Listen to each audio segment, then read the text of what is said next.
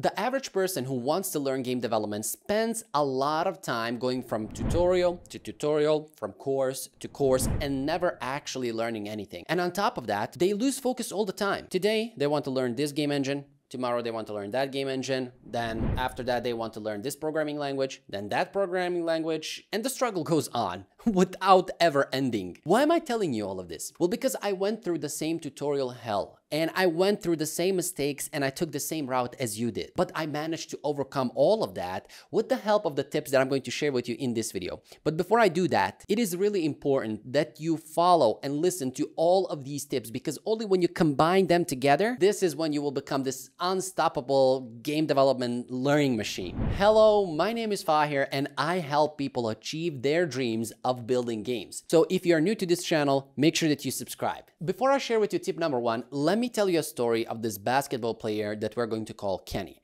Now, Kenny watches every NBA game up till late at night, and he analyzes every single move of every single player from every single team, and he even knows all of their tricks that they are going to do. He has them up in his sleeve, and he knows what they will do before they even try to do it. He knows all the actions, all the tactics, and everything. Now, on the other hand, we have another basketball player that we're going to call Carl, who also watches a lot of matches, same as Kenny, and he analyzes those matches, maybe not as precise as Kenny, maybe not in that amount, but there is this one thing that Carl does different from Kenny, and that is Carl goes and shows up in the gym every single day, practicing his shots, practicing all of the tactics that he learned from those videos, practicing all of those tricks that he sees that the teams are doing, all of the dunks, all of the shots, and so on and so forth. You see where I'm going with this? This is the difference between somebody who only follows tutorials, only goes through tutorials, and only wants more and more tutorials, the other person who actually follows a tutorial, and then he tries to replicate what he did in the tutorial.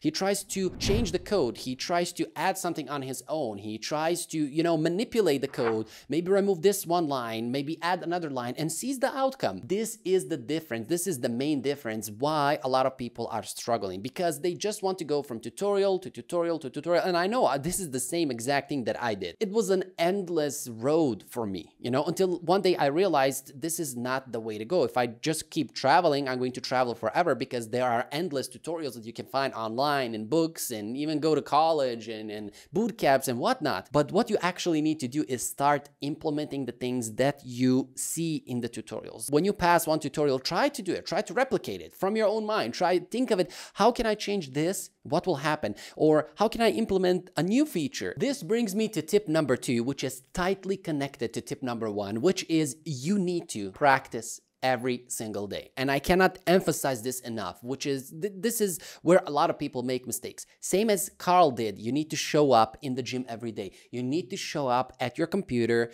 every single day. You need to spend at least 2 or 3 hours. I say this on average, like 2 or 3 hours, but if you can, spend 6, 7, 8. If you, for example, practice 1 hour every day, so that's 7 hours in a week.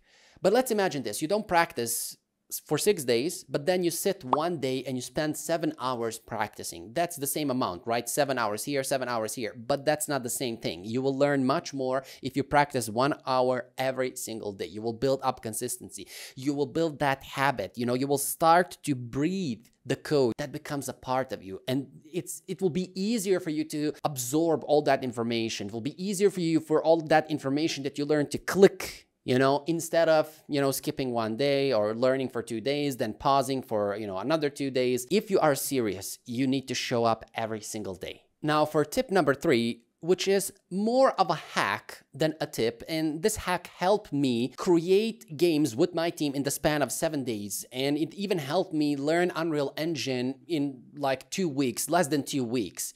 And this is something that is plain obvious, but a lot of people, myself included, need to be reminded of this all the time, and that is don't lose focus. Because if you take a look at any game development group, you will see that a lot of people, oh, I started this project, I started that project, I have a gazillion projects from, last 10 years that I started that I never finished. This dude started with this engine and he never finished, then he moved to another engine.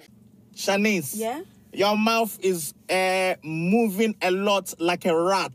Yappa, yappa, yappa, yappa. Shut it, please. Thank you, Shanice.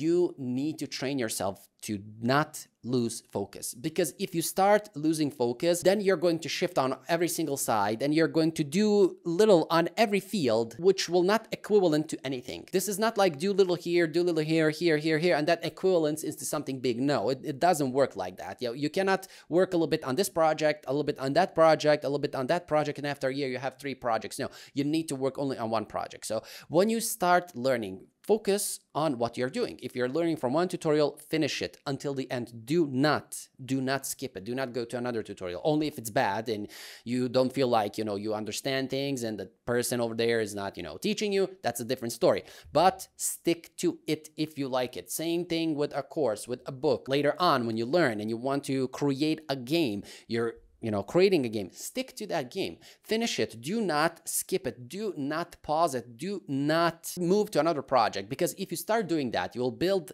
that inconsistency habit, which is something that you don't want if you are a game developer, because then you will enter in a room, you will open a door that you will never be able to close, and you definitely don't want to open that door. So, train yourself. The last tip, and if not the most important one, is figure out where you want to learn. Because I see a lot of people jumping from text tutorials, from books, from blogs, over to videos and vice versa, and they want to, try this, try that, and they don't get anywhere. I know we are in the age of this, information overload where videos are dominating everything, but there's nothing wrong from learning from a book, from an ebook or a blog post, because, you like to read. I also am a person who reads, so that's nothing wrong with that. So if you are a person that learns by reading, then, find some ebook or a blog post, because they are so common nowadays. Even I have one game development blog, which I found it's really amazing.